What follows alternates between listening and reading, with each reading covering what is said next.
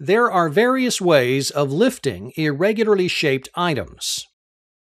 While the most common lifting devices in robotic arms are flat-surfaced grippers, these types of devices are most efficient with flat-surfaced workpieces and are not nearly as efficient with round, cylindrical, or other irregularly shaped items.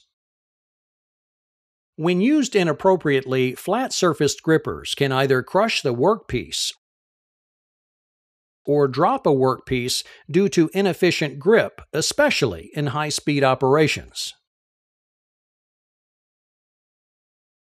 A pneumatic mandrel lifting device is used to lift objects that are hollow. The gripping action of a mandrel lift is applied to the interior of the workpiece. Low-pressure air is channeled to a chamber behind a diaphragm. The diaphragm then expands until it is firmly gripping the interior of the workpiece. To free the workpiece, the air is released from the diaphragm, which then deflates, allowing the robot to relinquish the item.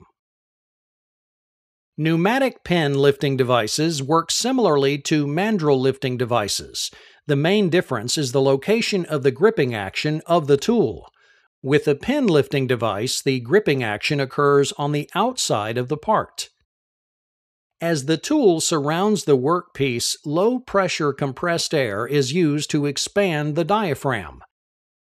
This ensures a snug grip on the exterior of the workpiece. To free the workpiece, the pressurized air is released, which deflates the diaphragm and allows the workpiece to drop freely. The single disadvantage of these pneumatic lifting devices are the limits on the payload or weight which they can lift.